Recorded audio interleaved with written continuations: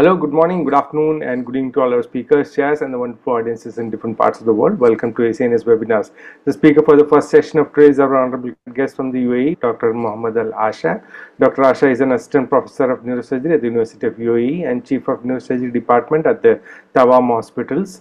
He has completed his specialized fellowships in open and endoscopic skull-based surgery from the UK, France, and Canada, as well as neuro-oncology from Canada. He is a senior consultant of skull-based and neuro-oncology and has special interest in spinal cord tumors and craniosacral tumors, including complex spine fixations. He has multiple publications and keen interest in clinical research. He is the head of skull-based committee for the Arab Neurosurgery Board and member of several international societies. We are extremely honored to have him today at the webinar, and today he'll be talking about expanded endoscopic skull-based surgery. Are we losing grounds for keyhole open surgery? The speaker for the second session of today is our honored guest from Japan, Prof. Yohei Hokama. Prof. Hokama is an instructor in the Department of Neurosurgery at the Graduate School of Medicine University at the Ryukyu Uehara, Okinawa Islands. He is a board certified neurosurgeon from the Japanese Neurosurgical Society and also the Japan Board of Cancer Therapy. His clinical expertise is focused on cerebrovascular and neuro-oncology, and we're extremely honored to have him today at our webinars. And today he'll be talking about pre-operative structural planning and dynamism of white matter bundles. The chair for the first session of today is our honorable faculty from Japan, Prof. Masamichi Kurosaki. Prof. Kurosaki is the professor in the Division of Neurosurgery at the Department of Brain and Neurosciences, Tottori University, Faculty of Medicine, Japan. He has a vast experience in the management of skull-based tumors, especially treating tumors of pituitary gland endoscopically. He is a member of Japanese Endocrine Society, Japanese Society of Skull-Based Surgery, and Japanese Society of Pituitary and Hypothalamic Tumors. He has published several articles in various peer-reviewed journals, and we are extremely grateful to him for accepting an invitation to chair today's webinar. The chair for the second session of today's webinar is our honorable guest from Argentina, Prof. Maximiliano Nunes. Dr. Nunes is a consultant neurosurgeon at the Hospital El Cruz Florencio Valera, Buenos Aires, Argentina. After his training in neurosurgery, he has completed his rotations in several world-renowned places like with Professor Rotten, Professor JFM, and Professor Dafau. He is an excellent neurosurgeon who specializes in microneurosurgical techniques in the management of complex brainstem tumors and cerebrovascular diseases. He has received several honors and prizes for his outstanding contribution to neurosurgical academics in his country, and we are extremely grateful to him for accepting our invitation to chair the session of today's webinar. On behalf of the Education Committee of the ACNS and the President of Yoko Kato, I would like to welcome both the speakers, chairs, and the wonderful audiences to this online platform of ACNS webinars. A very warm welcome to our colleagues in China, and we are extremely grateful to Professor Shubin for broadcasting this webinar on the WeChat channel. And with that introduction, I would like to hand over this podium to our first chair, Prof. Masamichi Kurosaki. So now it's truly an honor to chair this session. I will introduce, my name is Kurosaki from Tottori University, Japan. I will introduce Professor Mohammed Al-Asha from UAE. He's specialized in skull-based surgery. Today he will be talking about expanded endoscopic skull-based surgery. Please, Professor Asha. Thank you very much, and I really apologize. I had made the promise to the kids to take them out, and I thought I could do two things at the same time, but didn't notice the battery on my laptop is actually getting in red now. So again, I'm very grateful to the professors. I would like to tell you about expanded skull-based surgery. I trained in the UK, and I was fortunate to work with Fred Gentili in Toronto. And over the years, I've been fortunate also to have different type of cases where my practice has evolved to include a variety of endoscopic and endoscopic assisted approaches. So I work in a national tertiary referral center in United Arab Emirates in Abu Dhabi. It's called Tawam, and we get a variety of complex cases. So I practice all of these, and I have interest in orbital surgery as well. So the group from Pittsburgh have spoken about expanded approaches in terms of sagittal and coronal planes. And we're all familiar with all of these. The concept of the coronal plane, I think, should evolve to include orbital surgery as well. as an additional expanded approach in the coronal plane. And this is cadaveric work, but we can all imagine the wonderful approaches that one can achieve through expanded endoscopic surgery. And Mr. Scott is a gynecologist and obstetrician from the United Kingdom, and he has spoken about the evolution and maybe demise of different surgical techniques, different philosophies that come into fashion very quickly and widely adopted by many clinicians. Then we notice that at some point they reach a climax where everyone is adopting these approaches, perhaps people who are not even well trained and well familiar with these approaches. Then there is a rapid decline in these approaches and these techniques, and it may disappear completely. It may remain at a very limited base, or it may come to a plateau, to a point where there is a small minority that still continue to do them. And usually we find these are the people who are actually the most skilled in this area. So thinking about that, are we witnessing the downsloping phase of endoscopic? I'm talking about expanded endoscopic skull base. I'm not talking about hypophysectomies and simple endoscopic procedures. So is there any change in the trend? And if we look at this publication from only last year, it's from Al-Mifti group. And here they are talking about, in their experience, the indications for open transcranial approaches for pituitary adenomas. So here, they're not even talking about complex pathology, meningiomas, sarcomas, craniopharyngiomas, etc. They are talking about maybe large pituitary adenomas. What they thought in their experience is an indication to transcranial. And all of these, if you look at it in a different way, for them, it's a relative contraindication for expanded endoscopic approaches. And maybe some of us will read this and will be a little bit surprised that for me, this is not really a true contraindication, and I would not change to an open transcranial approach.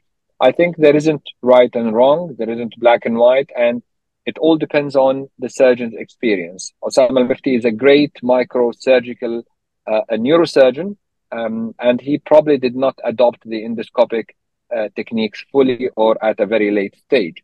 So is that just an isolated opinion? You will find that no, other surgeons as well have spoken about a trend towards adopting open transcranial approaches for specific ones. And here we find that Teddy Schwartz has spoken about their experience with maybe olfactory groove meningiomas, where in their hands and their analysis, they found open approaches are perhaps better. So the specification and case selection has started earlier, where people, same group again with Teddy Schwartz, they spoke about certain anterior skull-based meningiomas, if there is a cuff of the brain with edema and invasive, that they found the results of endoscopic skull-based surgery perhaps inferior to open ones, because you are causing some sort of injury to the brain, and you could avoid that or minimize it using minimally open or open techniques. And the same theme continues with other surgeons, but it's not all very gloomy. We find that even recent literature, when we compare these many opens, such as eyebrow incision, for example, for tuberculum semimeningioma with expanded endoscopic, that there are still some advantages for the expanded endoscopic. In fact, the visual outcome is better with expanded outcome according to this review. And also, we have to think about the philosophy of endoscopic, expanded endoscopic approaches, that approaching the skull-base lesion from below, other than the fact that there isn't any manipulation of the brain, the fact that there isn't any cranial incisions as such, you are achieving immediate and early devascularization. by default, we are resecting the dural attachment. So for meningiomas, for example, we are achieving Simpson grade 1 in every case, provided that you can resect the lesion itself and not leave anything behind. And we've seen the visual outcomes are better. And with the improvement of techniques and technology and experience, we are managing many challenges such as CSF leak, vascular encasement, and things that Osama al-Mifti group, for example, put as relative contraindication. So without further ado, I would like just to suggest that the issue of endoscopic versus mini open should be tailored to case by case and should be always considered in terms of the available resources, experience, and techniques. And if we look here at the first contraindication from the earlier paper, the issue of surgical approach, let's call it, pneumatization and the surgical approach itself. We have here a good example of this.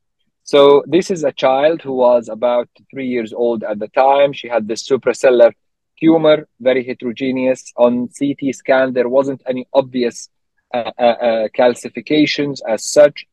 This was thought to be possibly germ cell tumor, but also the other option was craniopharyngioma. She was sent to me to consider perhaps a biopsy because all CSF blood serum were inconclusive, and they wanted a biopsy. And I thought perhaps we could have a combined approach where a biopsy can be incorporated in the actual procedure. And if it's germ cells, we can stop. And if it is craniopharyngioma, we have to continue. And here I did not feel that the endoscopic approach is the correct one, not because the cella is small and the sinuses are not pneumatized. I think that's, in my head, not a contraindication. Reality is, it is incredibly difficult to manage a 3-year-old with complex skull-based repair. And if they have CSF leak, you cannot expect them not to cuff sneeze and have nasal packing or lumbar drain. And to keep them sedated, ventilated for several days carries significant risk. So I've chosen a different approach. In this one, I've chosen a supraorbital eyebrow incision. And as you can see, we were able to get gross total resection, and the arrow points at the optic chiasm. This child came with rapidly deteriorating vision, and her vision remarkably improved after surgery. And that's her a couple of days after surgery. She's still in hospital. And she's done very well. The histology was craniopharyngioma. However, if we have another example where the corridor is very small, and this is a cribriform anterior ethmoidal cell tumor in a young girl whose father is my colleague in hospital. She presented with a sodium problem, and she was diagnosed to have syndrome of inappropriate ADH, and no obvious reason. She had imaging in her brain and incidentally was found to have this tumor. So my ENT colleagues said that they can only approach it through an open approach like lateral rhinotomy in a 20-year-old female that was not very appealing. And we thought we could get there despite the very narrow corridor endoscopically.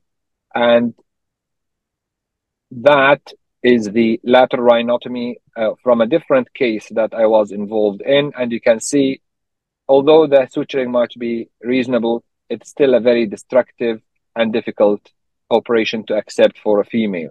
And this is what we have done for this lady. So it's a single nostril approach, minimally invasive, only a small mucosa flap was raised. But because your corridor is very narrow, you need to work on a wide front. You need to have an expanded view to realize where is the skull base and be able to reach to the most anterior ethmoidal cell, to the cribriform plate, also safely without injuring the skull base from another area. Because the problem is, as surgeons, we know the anatomy very well, but sometimes difficult to imagine the 3D anatomy, that the skull base, ventral skull base, is not a plane. It's actually a 3D structure. So we opened the maxilla, we opened the sphenoid, and we worked retrogradely to reach the most anterior. You can see the navigation here. And actually, this is a short video that I'll show you that once the concept is clear in your mind, I hope it's working. It's still buffering. Once the concept is clear in your mind, it is very easy to achieve in-block resection, which was done in this case. So I'll just skip this video because I think it's not working for some reason.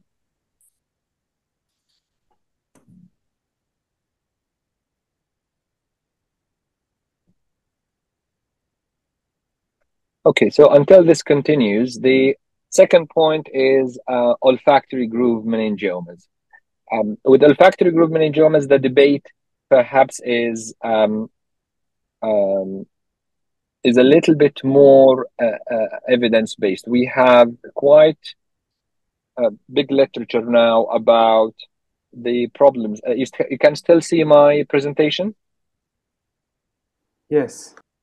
Okay, so the issue that many endoscopic skull-based surgeons did not pay attention to initially was equality of life. And there is good evidence that if you remove the sensation of smell from somebody who has intact smell, you do affect their quality of life severely. So really, for me, the sense of smell is a big determining factor. The second determining factor is the size of the olfactory groove meningioma. If the olfactory groove meningioma is huge, then there is no point doing a big defect from below, because even if you repair it very well, we have seen cases of frontal lobe herniation and sagging with significant serious problems. So I do prefer to keep that approach only for small to medium size in cases where there isn't a good olfactory sensation. So patient who has lost it completely or severely, that it does not make much difference to them. Otherwise, I would think of open approach. Now, the issue of brain invasion, we can see here, this is an example of olfactory meningioma. There is some edema in the frontal lobe. This patient in particular had no sense of smell at all, and this is a small or a medium size. So to me, this looks like a good candidate for endoscopic. It's not the same patient. This is a different patient, but you can see that the eyebrow approach is very feasible. Maybe we can debate about the cosmetic results. Is it acceptable or not? This lady was very happy with it. We could not make her scar within the eyebrow because these are tattooed eyebrows. These are not real. And I think when you have real hair, you can always hide it within the hair. And if that doesn't look good, patient can have a tattoo drawn. But my experience with making incision in a tattoo are not very good. So this is what we've done for the scan that we have shown. And you can see that with good technique, you can always peel off the meningioma in block without really causing injury to the brain. And we can see the frontal lobe, although it looked edematous and invaded, it's actually quite pristine. And here the repair with multi-layer inlay with fascia lata and with the vascularized nasoseptal flap, and there is no CSF leak. Another case where there is calcification, and again, this patient had a severely compromised sense of smell, maybe for other reasons, because the size does not explain it, but she had heavily calcified meningioma with a thick cribriform plate, and the crista galli was very thick as well. So some people consider this as a contraindication. I don't think it's a true contraindication, and there is some evidence in literature that even hyperostotic meningiomas can have good results with endoscopic technique. And this video hopefully is working. So the trick always with these cases is not to make a huge defect, and making a custom-made tailored approach and then circumferential dissection around, you can always get away with a smaller opening for your meningioma. And we can see the type of instruments that might help you here. You need double angle to reach very anteriorly to the planum and maybe going to the cribriform plate. And here we have seen early devascularization of the tumor bed. Then it's a circumferential resection of the dura itself. And that's why we say in endoscopic cases, you can always get a Simpson grade 1 if you are able to remove the tumor. You have already removed its attachment, and it is quite interesting because, as you can see, people used to think about endoscopic as pulling surgery. So you are pulling from below. That's not true. Techniques have evolved, and we can do pretty much like microsurgery, sharp dissection, and we can use micro scissors or whatever tools that you have to separate the different layers. And here we see sharp dissection cutting the arachnoid attachments with the brain.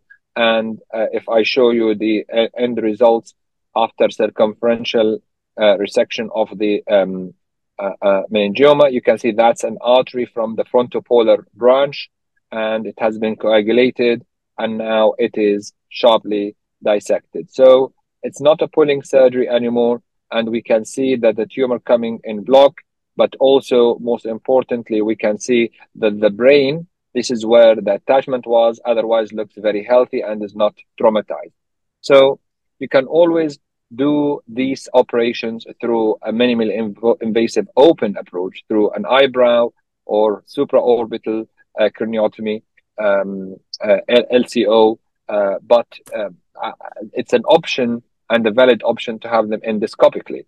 When we talk about tuberculum cell meningioma, things are much more complex because it's not only the size and the smell. There are several factors that determine their feasibility and the safety and the outcome. We're talking about consistency, about relationship to vascular structure, about relationship to optic chiasm, and about relationship to the infundibulum and optic stoke, and about also the far lateral extension beyond the ICA, cavernous sinus, and maybe going to middle cranial fossa.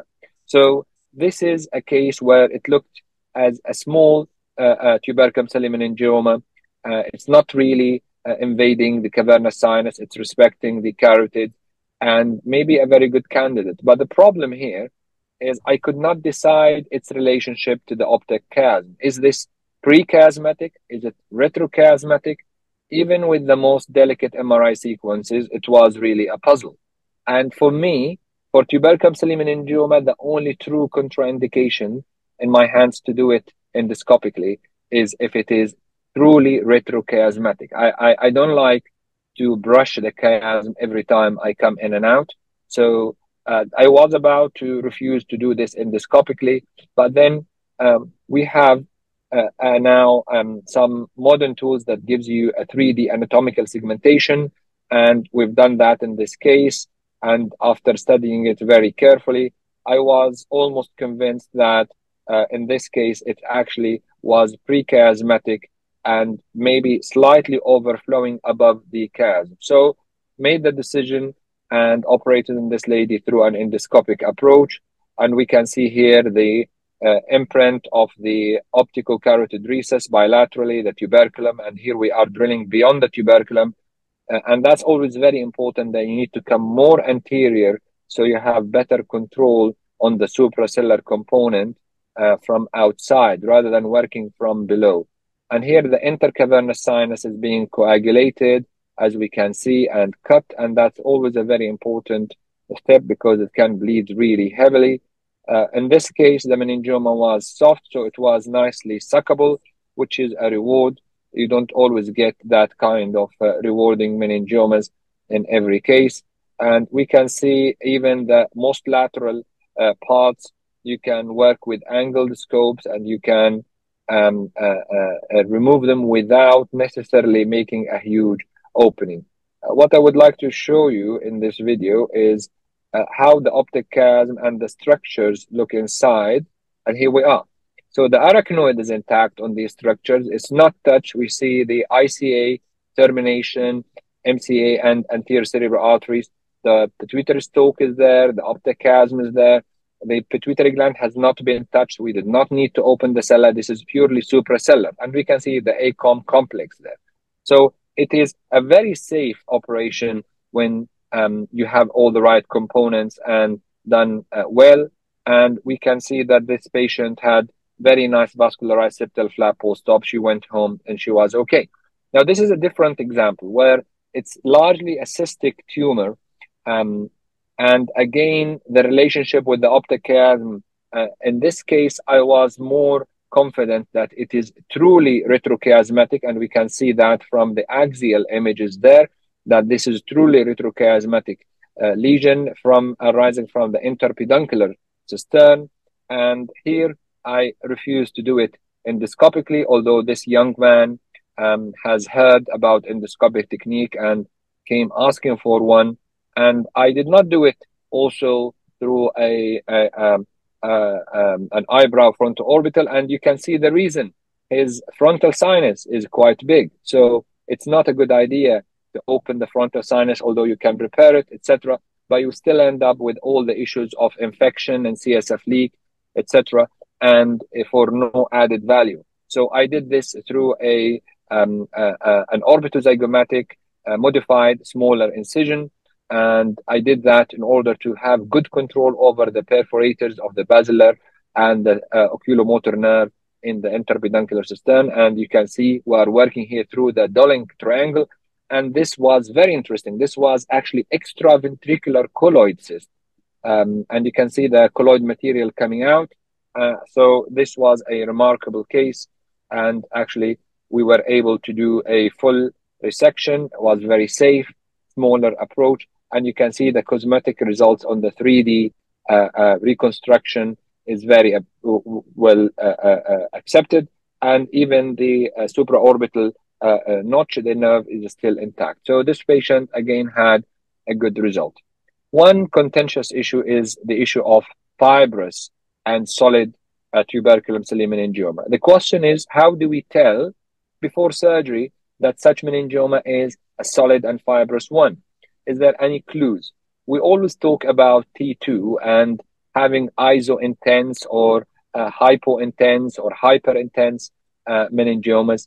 Unless it is very obviously hyper-intense, you cannot really get much information. So people have now developed machine learning models to try to use elastograms, elastography, ultrasound scan, etc. But still in clinical practice, that's not widely available. So we are still looking at T2 and at CT scan to see if there is any hint from calcification and the pattern of contrast enhancement. But having these fibrous ones makes life difficult. And this is an example of a meningioma that was very fibrous, and it has been done endoscopically. My section is over the area of the internal carotid artery. And what you need to do is really sharp incisions all the way around to separate this meningioma from the cavernous sinus wall, the medial cavernous sinus wall.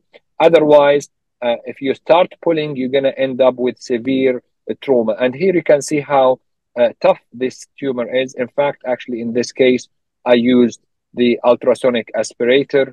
And once you've done that and you've done a little bit of internal debulking, you can do circumferential dissection of the arachnoid, and you can work around it in the corridor between the tumor and the cavernous sinus. And then at some point that would allow you to dissect it and to preserve the structures behind the tumor. So here we have the patty, and we're doing a counter dissection with the patty. The tumor can come in block, and the structures inside looked actually pretty much quite decent. Here is a Surgicel, and that's the optic chiasm. There, I think there is a zoom in picture, and here we look inside, and we can see the internal cerebral artery. And this is here, if the picture is clear, this is the pituitary stalk. So really, we have a clear view of the pituitary stalk, and we're working above the pituitary gland. And this is the gentleman who has significant improvement in his vision. What about the issue of having narrow corridor between the two carotid surgery? It has been considered a relative contraindication. I do agree. If the distance is less than 5 millimeters, there is probably very little point in trying. But if you have something like this, and you feel that you can get good control, and you have good angiogram to show that anterior communicating artery is there and posterior communicating artery is there in case you have a carotid issue, You have to be honest with the patient about the risk of vascular injury. But this patient was very motivated for endoscopic surgery, and we went ahead and decided to do it endoscopically. You can see visual evoked potentials being used, which I use routinely in cases where the optic nerve is encased by the tumor. It does not really prevent the injury. It does give you sometimes a good idea, but it's a rough screening tool. It's not very accurate. There is a few minutes, maybe 2 or 3 minutes delay until you get the averaging of visual evoked potential, unlike the SCCP, which takes maybe 30 seconds. So here is the post-op scan, and you can see the window is exactly the same like what we measured on the pre-op scan, and we were able to get a gross total resection. What's the trick in these cases? The trick is to have a vertical opening of the dura, not to open horizontally, and to work only in the midline, and to try to dissect the tumor from within, then go to the sides. And this is the final result of that tumor. So it's a vertical incision, midline, debulking of the tumor, then working circumferentially around it with a combination of blunt and sharp dissection, and getting the tumor separated from the cavernous sinus. And we can see now this tumor still going to the right side more, which we have seen in the scan. And we now are working on the tumor gradually to try to bring it out. And now it is in block, coming out in one piece. But I would like to show you inside how we are looking at the, that's still a little bit of the tumor and the attachment anteriorly. So as I said, you do not need to resect all the dura. You can work with angled instruments and angled microscope to try to remove this. And you can see these structures still looks very, very well preserved. There isn't really an injury. So it's a matter of being always conscious what's on the other side and not pulling blindly and trying to do a microsurgical dissection, even when you use the endoscope. So this is the patient, and she had good improvement after surgery. This is a challenging case that I actually was operating under the impression this is just a macroadenoma, and I prepared my technique and my approach the same. So here I'm approaching this as a pituitary macroadenoma, and I'm making my cuts in the dura and doing extracapsular dissection. And you can see in a minute now I'm using the coagulation with aquamentis to give me more exposure and stop some bleeding. And now we start seeing the tumor. There is a horizontal separation between the tumor, which is superior, and the gland, which is the orange color, inferior. And that separation was a true anatomical separation. So there was a plane between the two. I opened this tumor thinking it's an adenoma and I'm going to suck it out. In fact, it was very fibrous. And even with piecemeal removal, I was not able. So immediately I realized I'm dealing with something else. I'm dealing with a suprasellar tumor that's not arising from the pituitary gland and is not having consistency of the pituitary gland. So in fact, this, I think, is a meningioma. Now, here I'm expanding the approach. I'm doing tuberculum celli approach and a little bit of planum. And you can see there is a plane, completely obvious plane between the pituitary gland and this tumor. And the point was you need to do a little bit of debulking. And here we are using the CUSA, the ultrasonic aspirator, doing central debulking of this tumor in order to allow us to mobilize it without causing any significant stress on the adjacent structures. This is again the diathermy, the aquamentis, and it's an important tool to reduce blood loss, but also to shrink the tumor, and can be used safely in these areas. And you can see here, once we have done more debulking, now the tumor is completely mobile and separable from the pituitary gland. So we are able to mobilize it, lift it up, and find that it is completely detached from the gland. We can see the pituitary stalk behind, and maybe in a glimpse, if you can see it later, also we were able to see the basilar artery behind the tumor. So this tumor is completely suprasellar and it's probably a cellular meningioma coming from the diaphragma. It is not arising from the pituitary gland itself. So there is a piecemeal removal, cutting portions of it with the CUSA, and and then maybe just the last view of this operation. Here we can see after the removal of the tumor, that's the pituitary stalk that was stretched severely. This is the basilar artery, optic chiasm.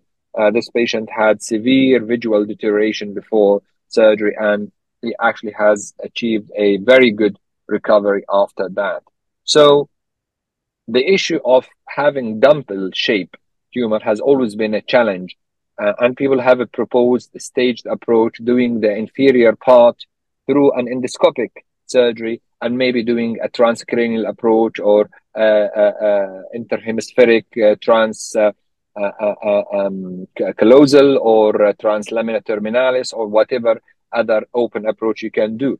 And even these ones, you can still get them through expanded endoscopic approaches. The idea is you have to draw a line somewhere. And for me, the line is the foramen of Monro, where if the tumor has extended through the foramen of Monro, I would not try endoscopic approach.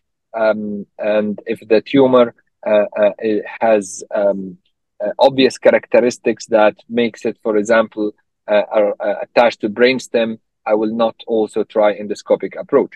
So in the case that we have seen, there is none of the other contraindications that I'm thinking about. And this tumor has presented itself to the sphenoid sinus. So there is a large component in the sphenoid sinus.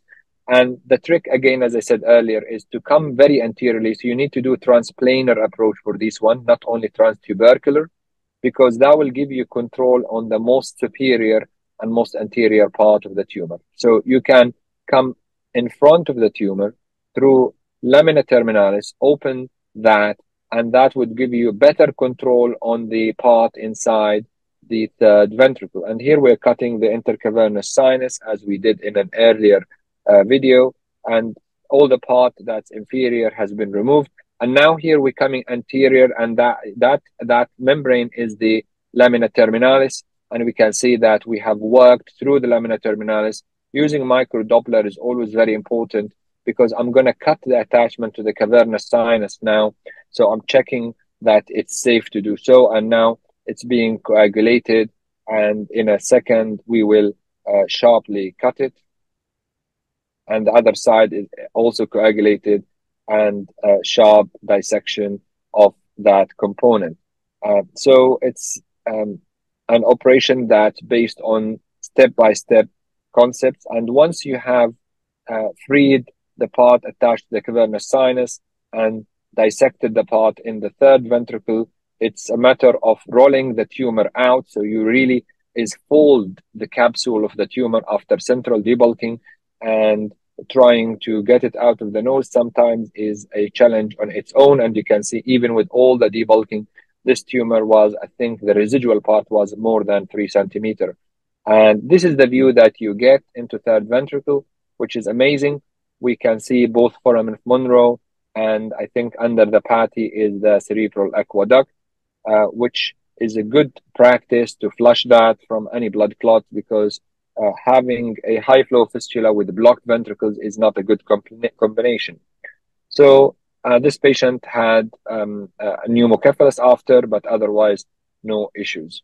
I'm going to skip this case, but the point here is we spoke about the retrochiasmatic, and for me, that's a contraindication. However, when you have a tumor like this with a reversed angle, you would expect that the tumor itself will lead you to the retrochiasmatic component. In fact, I was wrong in this occasion, because when operated first, I could not see the small nodule that was embedded in the third ventricle, and it did not come down. So after I finished surgery, I discovered that I still have a nodule there when I did the post-op imaging. So the second day, I brought the patient back, and I did a quick operation where I knew where to look. It was immediately inside the third ventricle. So this is a translamina terminalis, and here that has been opened, and I'm dissecting the tumor which has now come out in one piece. We can see the same view that we have seen earlier. I think that's the view inside the third ventricle with the cerebral aqueduct. So it's not always easy for these reverse angle supracellular tumors. You may need to do it staged, or you may need to do intraoperative images. Even with angled scope, I could not see the residual nodule. In fact, it was very easy the next day because of the CSF loss that happened. It has descended down. What about ICA extending lateral to ICA or cavernous sinus invasion? And we remember Amin Qassam group, how they classified approaches through pterygopalatine and lateral to cavernous sinus. And this is such an example where we can see that the carotid is buried completely in this tumor, especially on the left side.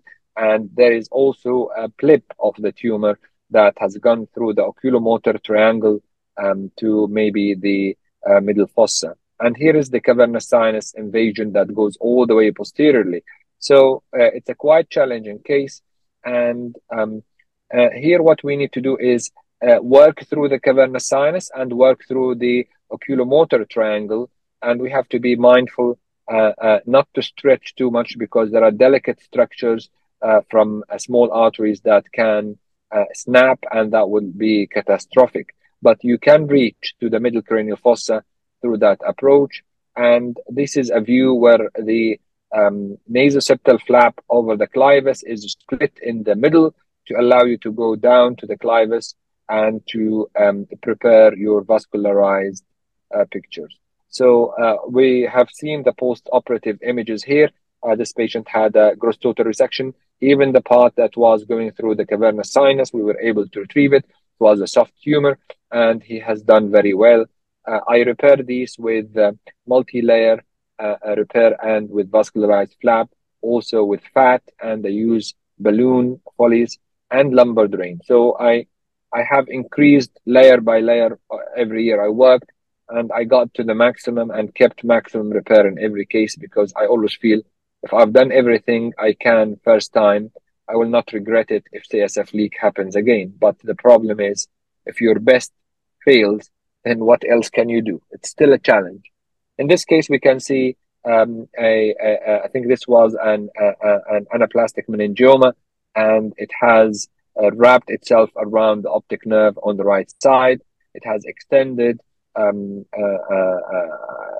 destroyed the anterior clinoid, and the lateral extension shows the challenge, or the true challenge, that even with expanded approaches, anything lateral to mid-pupillary line is extremely difficult to get. Even if you put a draft 3 approach with it, you still cannot go to the extreme lateral approaches. And this is what happened in this case. Was able to remove pretty much all the tumor except the most lateral part on the right side that remained, and this patient was referred for radiotherapy, but he's done very well overall. And doing these approaches, you need to have multidisciplinary team. I work without ENT because I had dual training in skull-based rhinology as well as skull-based neurosurgery, but you still need interventional neuroradiologists. Here, one of these cases, we need to do balloon occlusion test in case we had vascular injury in the carotid. We wanted to know that we can deal with it. And you need obviously an MDT that includes ophthalmology and endocrine. The patient that I've seen in your picture, he was blind in one eye, and immediately after surgery, he was able to see. So his right eye was completely blind, no light perception, and now he's got some light perception. He can count fingers. Obviously, it's still very weak, but that's better. And just to tell you about these complications and how you should be prepared, this is a case I've done recently, and it looked like one, maybe not the most challenging case. And what's happened is during the procedure with sharp dissection, I injured the medial carotid wall. I was able to pack it very effectively, and bleeding stopped, took the patient for IR, and I found there is no subarachnoid hemorrhage because there is a carotid cavernous fistula. So that fistula We tried with all the available endovascular techniques to seal it. They put coils and they put then flow diverter, etc. But they could not because of all the anticoagulation was required. It was not also safe. So eventually, this patient we had done angiogram before. We know that she had a good collateral flow. So we've done a occlusion of the carotid on that side, and she tolerated the procedure very well. Obviously, the injury happened before I was able to remove the tumor. So waking up the patient after the coiling and did full examination. She was fully intact and asked her what she wanted us to do. And she said, you should go back and remove the tumor. So day 4, we took her back to OR and we removed the tumor. And this is the lady. She's doing very well. Obviously, she's living with one carotid, but that's well tolerated so far. So these approaches are not an adventure, are not something that you should try and see what happens. They come after long experience and they come after long consideration, honest discussions with the patient, and maybe presenting statistics about your results. And the ultimate challenge is something like this, a case where there is a huge extension in the coronal and in the sagittal plane, and you can see all the structures in the cavernous sinus, even terminal carotid, are buried within this tumor. Initially, it was thought to be adenoma, but looking more carefully at it, you can see dural tailed and biphasic enhancement. This actually is a very fibrous and solid tumor. It's a meningioma. This girl is a horse riding trainer. She trains kids to ride horses, and she has her own school. And she could not ride horses for few months because she developed double vision. She had other hormonal issues and she was very depressed. And the case has been discussed widely with everyone. And eventually, I thought we can I think we can offer her a endoscopic approach. And in fact, that needed extensive neuromonitoring of all the cavernous sinus cranial nerves. And here we're building small steps. So middle turbinectomy, then doing medial maxillotomy, raising a nasoseptal flap, and doing a wide septostomy, and then opening the maxillary sinus, pterygopalatine, sphenoid sinus. So you need a wide exposure of the ventral skull base, then heavy coagulation of the dural origin. And then we start from the safest area, which is the middle, and debulk it. Here is the carotid on both sides is exposed, and we can see going down to the paraclival carotid and exposing that part to get proximal control if we have an injury. And we started with the central part, which is very fibrous, doing central debulking with sharp dissection, pituitary rongers, but also CUSA. And at some point, when you feel that you removed enough from the middle, now we are opening lateral to the carotid on the right side. So we're opening transcavernous approach, 2-suction technique into the cavernous sinus. And at some point, we see a structure that we thought is a nerve. So we use neurostimulator, and that confirmed this is the 6th nerve. And this is the paraclival carotid drilling, just to get control when we reach very deep. In the picture, now we're seeing the abducent nerve. And here is a zoom in. We see the carotid siphon and the, I don't know if you can see my mouse, but this is the abducent nerve here. And this is the schematic diagram, and this is where it is inside there. So the cavernous sinus on this side was cleared more or less. And then we move to the left side, we do the same steps, and piece by piece, we remove the tumor and we start to find the carotid that was narrowed from the long-standing stenosis of or compression of the tumor. And that completed the cavernous part resection, and now we're removing the wall itself of the cavernous sinus, so resecting the anterior and the medial wall because it's heavily infiltrated by tumor, and we do it on the left side. Then we move to the central part again, and we take the retrocellular and supracellular component, and we've completed this. We can see the basilar bifurcation and brainstem behind us. Then the final part is the medial and anterior cavernous wall on the right side, and that has been removed. And now we're cutting anterior to the carotid to do it safely. We do two instrument technique. We put an instrument behind to separate it from the a knife, and we cut with the knife anteriorly, and then we resect it. And this is the reconstruction with multi-layer. And this is the video which I'm going to skip. This patient immediately after surgery had near total resection. She still has double vision on day one, which after 5 days started to improve. But after 2 months, she was able.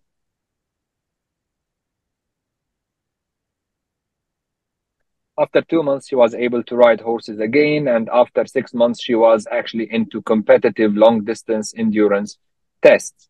So, Raja, how much time I still have? You may conclude now, Prof. Okay, so I'm gonna skip all of that, and I'll say for intraaxial tumors, the expanded approaches, I don't think they offer more advantage, and we still do minimally invasive transcranial.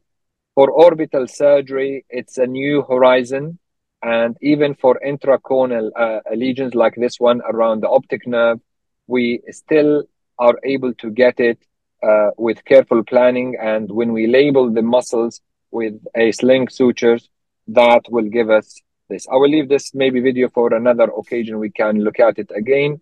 I'll move to my conclusions, and I say that the minimally invasive approaches are not really an alternative or a threat to endoscopic. They are complementary, and no one surgeon should do only one technique. We should always have 360 tools to allow us to tackle these lesions, wherever they are, in the safest way. There's lots of patient choice that should be given these days, and the decision making depends on the honest and transparent discussion between the surgeon and the patient. And the fact that these approaches might be risky means that you should think carefully before you choose them, but is not necessarily a reason to avoid them or to leave the surgery and abandon it. Sometimes this is a reason to improve our training and experience, and might present a unique opportunity for the patient who otherwise cannot be treated well, and for the surgeon to improve their technique. And these are the people that I'm grateful to, who I trained with through the years. And I would like to invite you always to attend our Neurosurgery International Master Class, which will be in November in Dubai, where we learn together and we share experiences. And thank you very much for accommodating me. And the battery now is extremely red. So I'm very grateful, Raja, for the professors for allowing me to present. Thank you very much, Professor Asha. One is the Q&A. Yeah, I'll read it for you. Is extended endoscopic app tumor starts bleeding, what would you do?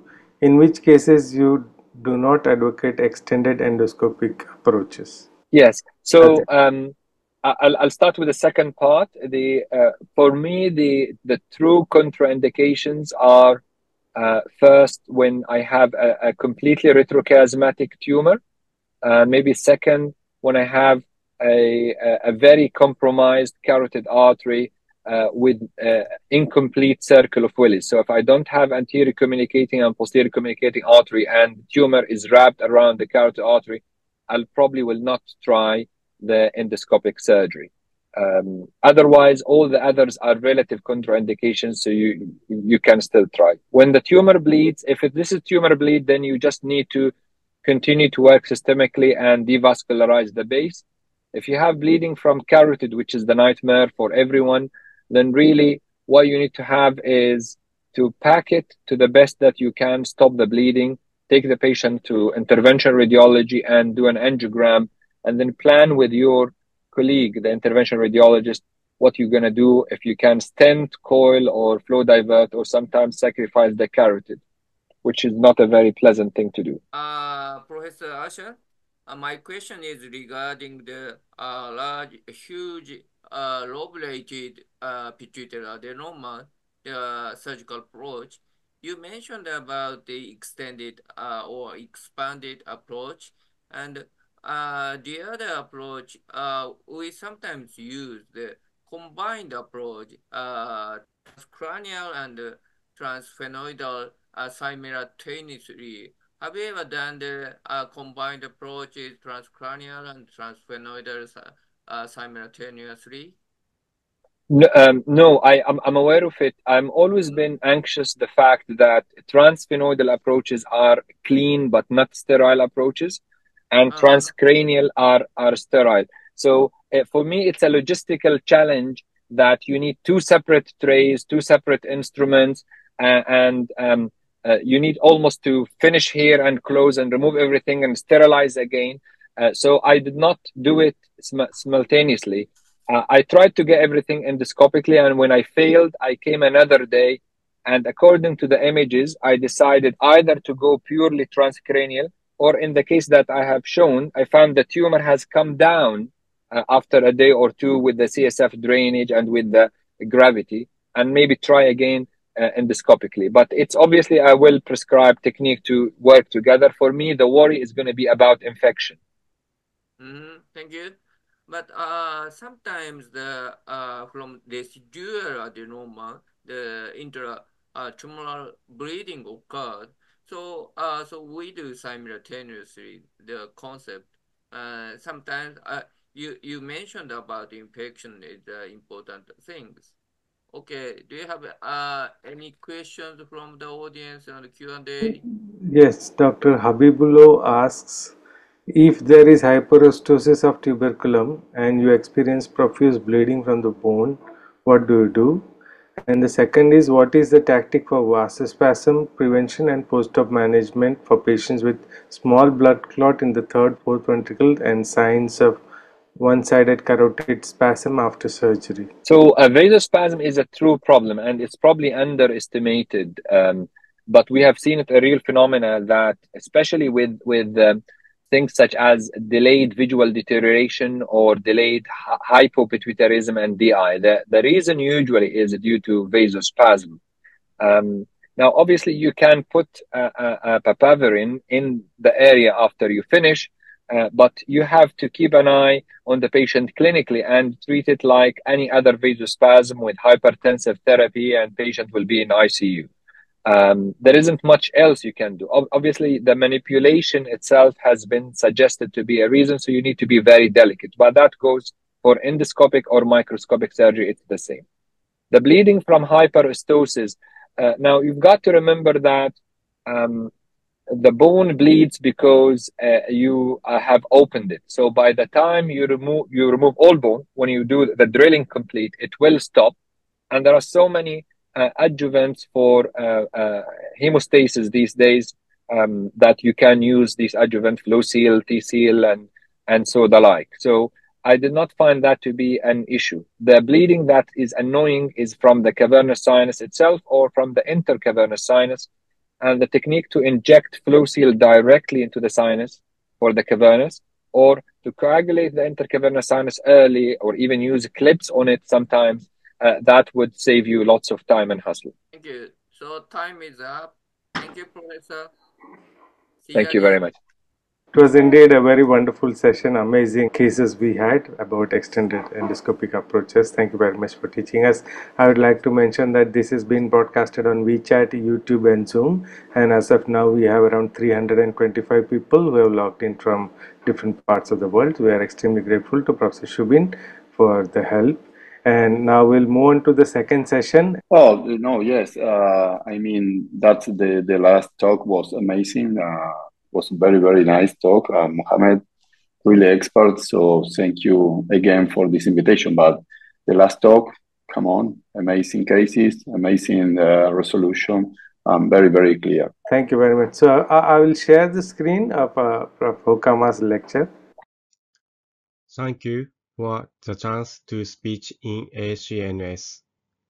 My name is Yohei Hokama from Ryukyus. Ryukyus are a small island group, Okinawa Prefecture in Japan. I'm grateful to meet you as a member of Asia. Now, start the lecture. Contents are below. Pre-operative planning is important for surgery, and white matter bundles has some crucial cognitive domains. In this lecture, first, I present you the original preoperative structural planning methods, and then present cases with this planning and tractography. And last, I would like to suggest that the plasticity of white matter integrity through the rodent and human being study. The preoperative structural planning means let the computer predict the microscopic views that include regional, cortical, vascular, and bony information before surgery. For an example, if you see such a temporal lesion, you may be able to resect without difficulty. However, the planning helps you reach the target more easily. This is the creating process of the planning. The conventional CT and MR images were integrated and structures of interest were extracted with trace or cut command. Then, the three-dimensional reconstructed model was outputted. The working display running on the software Synapse Vincent Fujifilm Japan. The video.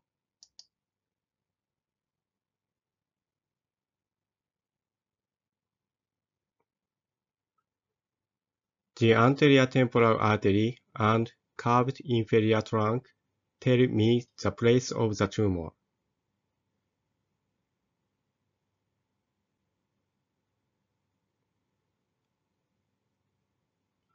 Lesion was resected.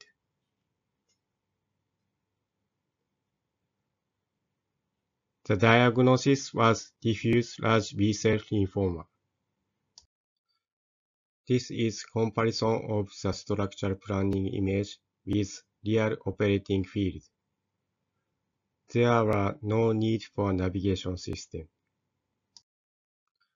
Same manner, the lesion of the eloquent area, the oligodendroglioma IDH mutant was sampled for the pathological diagnosis without functional deficits. The gadolinium-enhanced parahippocampal lesion was also totally resected through inferior temporal route. The diagnosis was anaplastic astrocytoma. Another case, the pathological diagnosis of the subsuperior frontal sulcal lesion was demyelinating disease, sampled without over-resection. The HE staining shows macrophage infiltration. Inset indicates closed cell. In summary of 4 cases, the structural signs of cortex, arteries, veins, and bone in these planned images were anatomically precise, comparing with real operative field. And the plan inheriting the approach angle, so the geometrical relationship generate the target region in mind automatically to the actual viewing. So, these structural plannings were adapted from June 2013 to present. The total number of cases were 465 for 9 years. The 88% were for the intracranial lesions. The graph shows personal changes of number of annual surgeries. The vertical axis is number of surgeries, and the horizontal is Western calendar. Recently, the blue dotted graph, the cases surgery with preoperative structural planning is almost same as the light blue graph, total number of surgeries. I believe the efficacy of the plan for daily clinical use. Next, about white matter bundles. These are common fibers. Each bundle has a representative function. It's important to note that there are no one-to-one correspondence between a white matter tract and cognitive domain. Now, shows the 5 cases with this structural planning and use image of tractography about white matter bundles. First, presents a 30 years old female patient with subacute hemorrhage of the left medulla cavernous malformation. The right hemiplegia and gait disturbance were delayed, and she decided to undergo surgery through the transolivary route. The corticospinal tract of right and left were shifted to contralateral side of the lesion, not penetrate itself, so we adapted transolivary approach. The dorsal exophytic lesion was resected simultaneously. The video.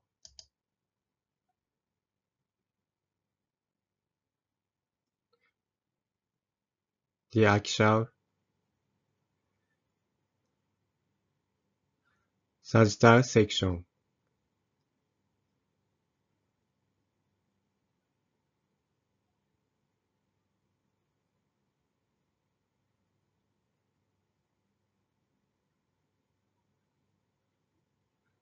The spinal root and pica are the landmarks of the safe entry zone.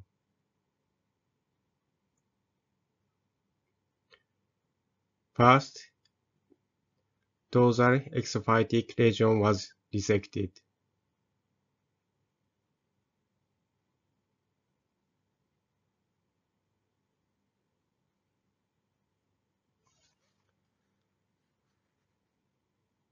The mulberry-like mass was removed,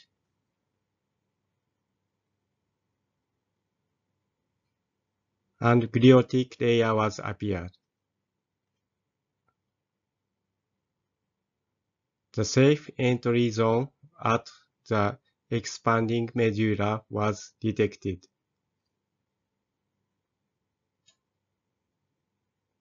And slight incision shows the bulk beneath the parenchyma.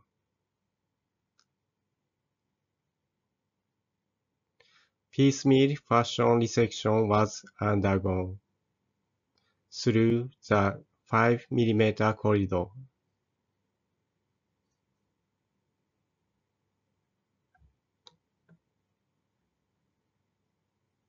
Small bud, rostral,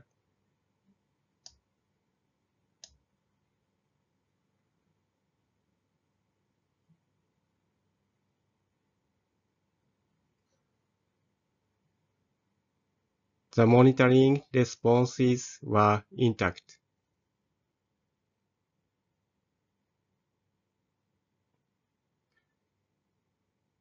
The post-operative MRI revealed total resection of the mass lesions.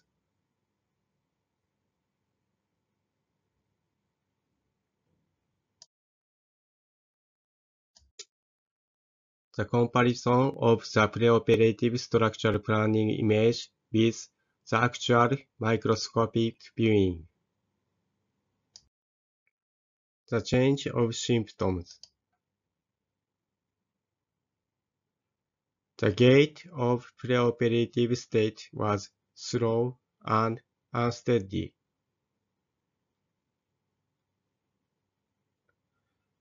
Two weeks after surgery, she walked fast, able to up and down stairs.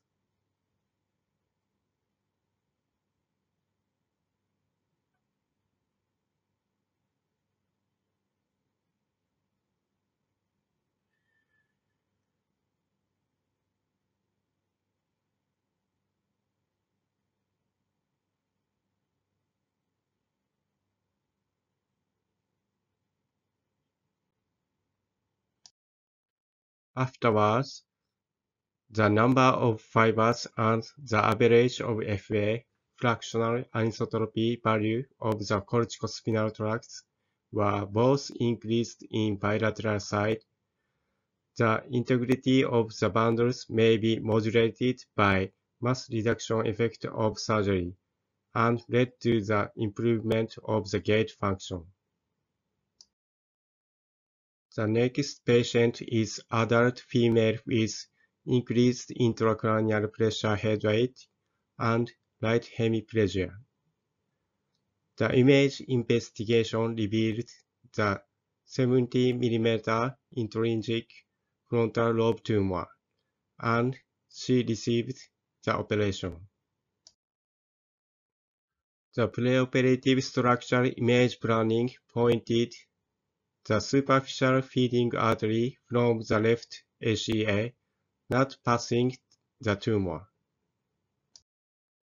The dominant hemisphere was bilateral, and the frontal afferent tract domain of the language was beside the tumor. That should be care in the operation. The tumor was expanding and spilled out. 5R fluorescent the mass region. Anchor to the depth. Resect the superficial feeding point.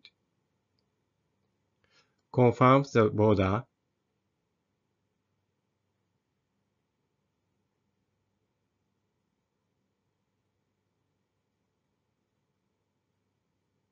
Care the frontal afferent tract. Prefrontal artery. Open the teeth at the posterior end of the tumor.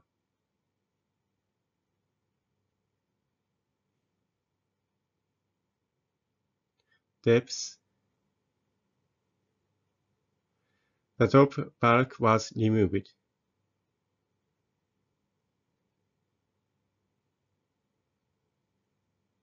The fluorescence was disappeared. The MRI shows the residual.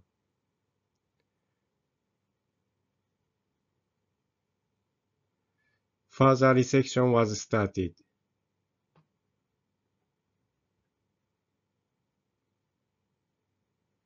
The remnant raised.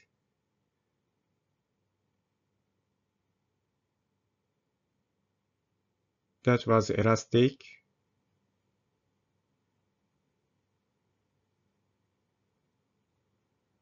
Trimmed.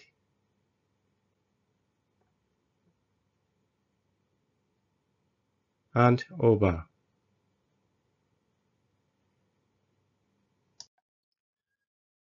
The chemoradiation therapy was performed, and initial control was acceptable.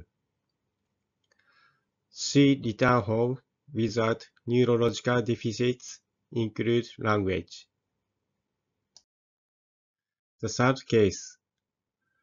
The patient initiated symptomatic epilepsy, and image examination shows 90 mm right front temporal glioma. By the diffusion tensor tractography, the anterior thalamic radiation and uncinate fasciculus domain of memory and executive function were shifted by mass region. The dominant hemisphere was contralateral side. The tumor involved two lobes, so removed partially to preserve the cognitive functions. The fourth case. The young girl with history of developmental disorders complained increased intracranial pressure headache. Image examination revealed the left trigonal tumor and hydrocephalus. We planned transinferior temporal route.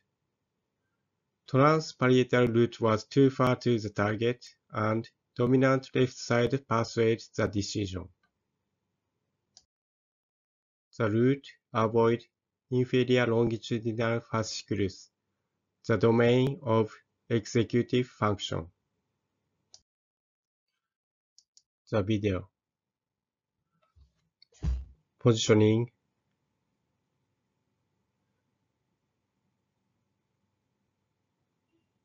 anchor the guide tube. The ependyma was resected and the tumor appeared.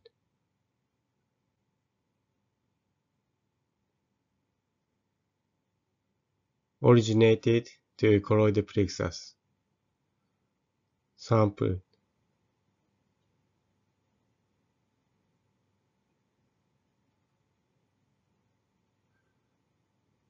And dissected.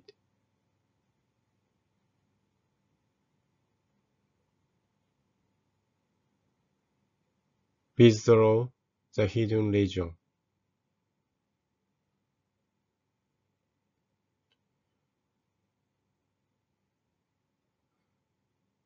Ventricular wall was surveyed meticulously.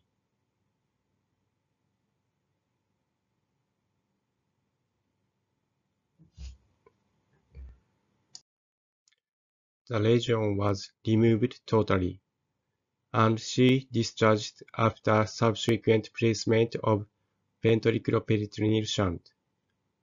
Eventually, ICP symptoms were relieved.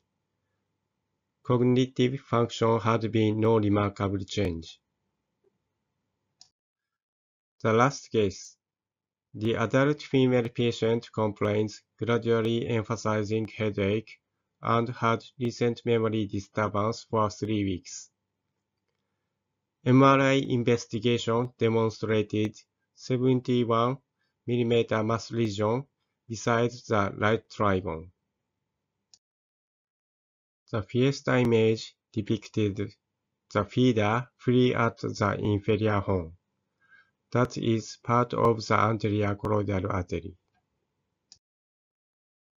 The preoperative structural planning image shows the artery feed only the lesion and not pass through to the surrounding brain tissues. The whole range of the tumor. And shown the predicted strict ligate point of the feeder at the inferior horn.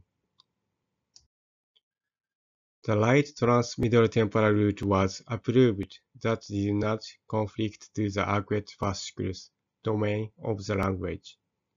And also, the planned incision point had no response of the functional tasks. The video.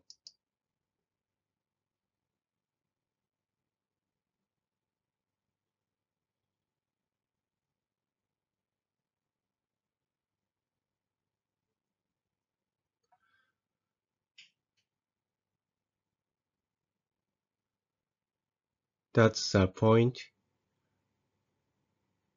The feeder was trapped and dissected. Thin medial wall of the ventricle was opened, and the mass appeared. Debulking with 4 hands.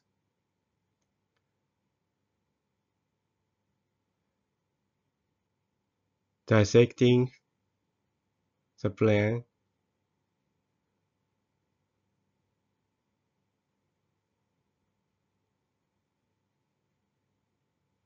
Circumferentially.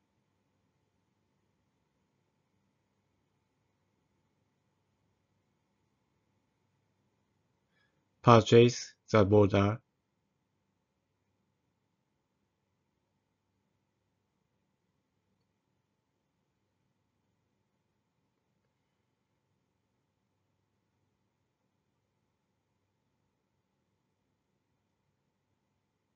The vessels coagulate and the depth. The last remnant was detached.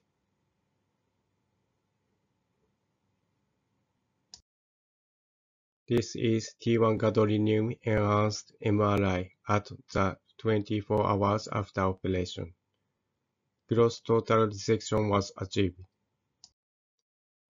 In the diffusion-weighted images, no high-intensity area was observed. She recovered immediately and had no aphasia. The comparison of the planning image with actual viewing. The feeding artery was observed beside the hippocampus.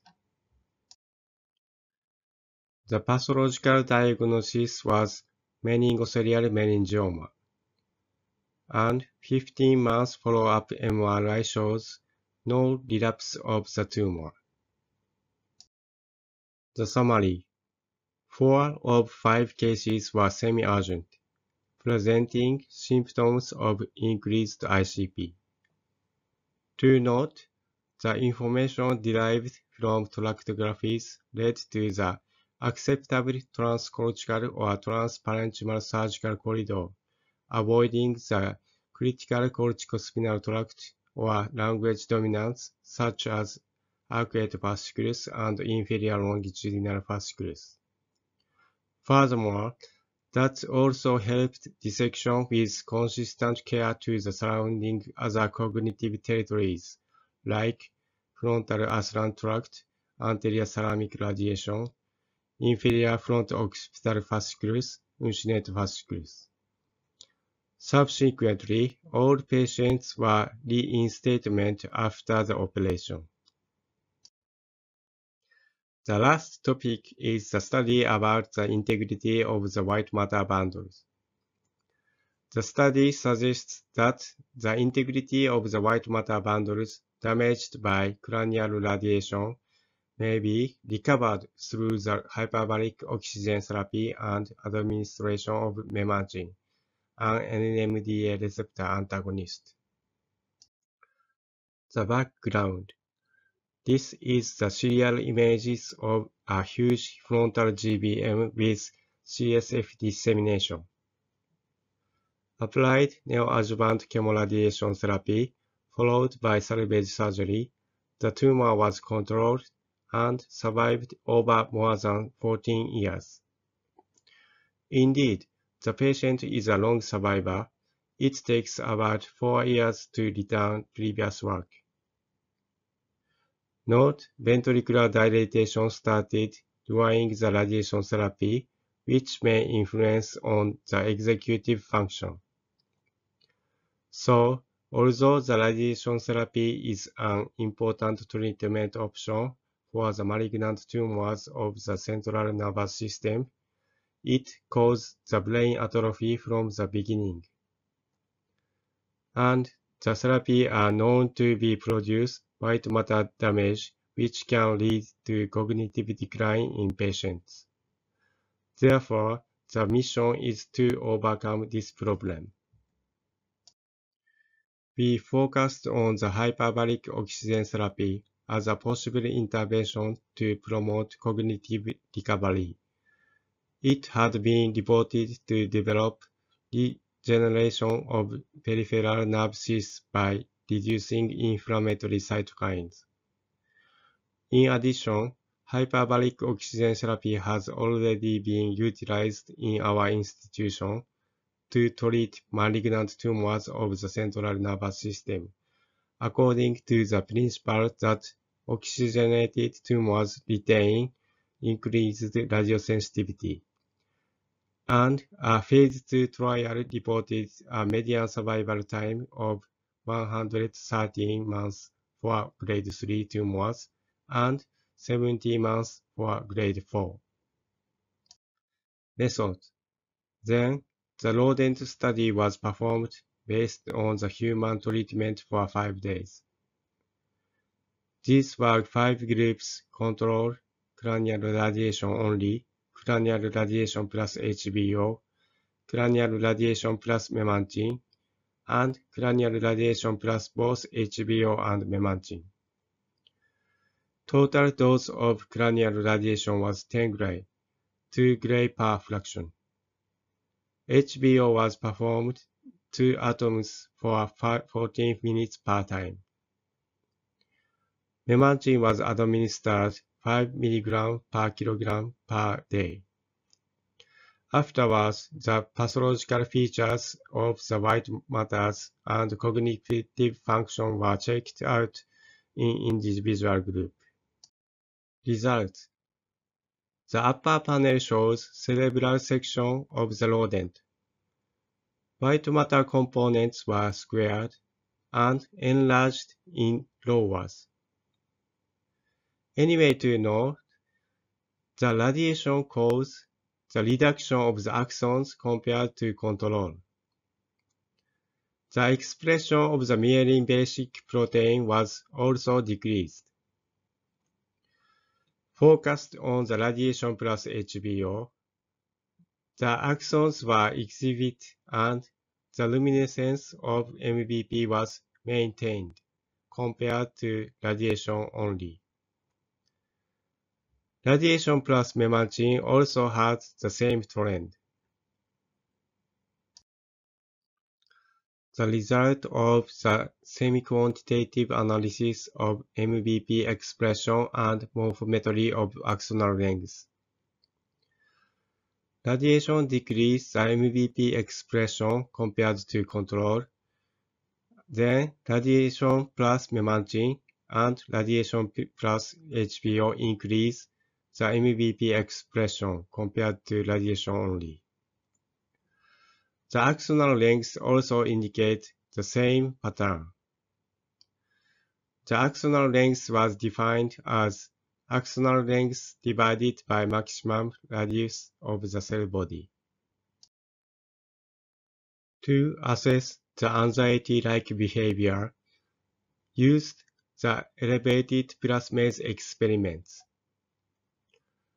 The animal has a nature of aversion to open space and tendency to be sigmotaxis. Focused on the open arm, the time spent and visiting frequency to the open arm were higher in irradiated mice and modulated by plus memantine, HBO, and both memantine and HBO. The pattern separation ability, spatial working memory were tested using a delayed non-matching to place task protocol in a radial arm maze, in which the angle between the sample and rivers were varied during the experiment as separation 1 to 3. As a result, the radiation tends to reduce the percent of correct choice, but not significant. Next is human analysis. We investigated whether cranial radiation affects human cerebral white matter bundles and cognitive function, and analyzed whether intervention with hyperbaric oxygen therapy or memantine administration could modify the effect. The study period was from April 2011 to December 2020, and neuropsychological tests and diffusion tensor images were examined before and after radiation therapy for the patient with malignant tumors of the central nervous system. The hyperbaric oxygen therapy is expected to improve the therapeutic effect, so it was basically performed, and patients were randomized to take memantine, 5 mg per day. We got approval of the University of the Ryukyu's ethics committee. The evaluation of white matter bundles were performed with DTI-derived quantitative parameters as FA, MD, AD, and RD.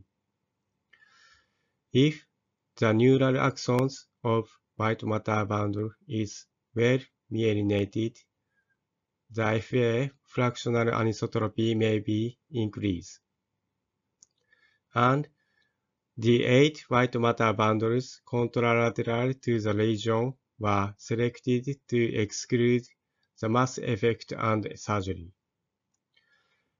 For an example, the patient of left temporal glioma, white matter bundles at contralateral right orange circle area were assessed. The cognitive function was scoring by neuropsychological test. Results. There were 24 patients complete the irradiation therapy and examinations around the treatment. Irradiation only were 3 cases, irradiation with HBO were 11 cases, and irradiation with both HBO plus memantine were 10 cases. This is comparison results of the DTI-derived parameters of the individual white matter bundles between pre- and post-irradiated state. The vertical axis is the value of FA or other parameters, and horizontal axis is the name of individual white matter bundles. The upper is radiation-only group, and middle is irradiation with HBO. The lower is irradiation with both HBO and memantine. To note, there were 1 or 3 white matter bundles that got increased the FA value in the group treated with HBO or both HBO and memantine, despite of the ionizing radiation effect. Enlarged view. Mean FA value of the corticospinal tract was increased in both HBO group and HBO plus memantine group. Especially with HBO plus memantine group, the mean FA value of anterior thalamic radiation and cingulum hippocampal part, the domain of executive function, were increased. This is the individual qualitative presentation. These are serial tractography images of the right white matter bundles in adult male patient operated due to the left temporal anaplastic astrocytoma and received irradiation therapy, total 56 gray with HBO plus memantine. To remark, the anterior thalamic radiation was appeared in post-irradiation state. The orange one. In this patient, the FA values were increased in 6 of 7 bundles, except for anterior thalamic radiation. While take into consideration that the ATR was emerged after the therapies. This is the neuropsychological test results. To note, the digit symbol test score that reflect the executive function was increased in treated with HBO and memantine group. About digit symbol test. It consists of digit symbol pairs followed by the list of digits. Under each digit, the subject should write down the corresponding symbol as fast as possible. The number of correct symbols within the allowed time is measured. Summary of the study. In rodent, radiation impaired white matter myelination and declined attention. HBO or memantine restored both. In human, HBO plus memantine increased the integrity of several white matter bundles and promoted the executive function despite cranial radiation. So we suggest the HBO and memantine may recover white matter integrity and cognitive function from the radiation damage. Conclusion. Pre-operative planning is vital. Pre-operative structural planning with tractography or functional MRI lead adequate surgical corridor. Finally, the integrity of white matter bundle is modulated dramatically not only by surgery, but also changed with hyperbaric oxygen therapy and memantine. Thank you for watching.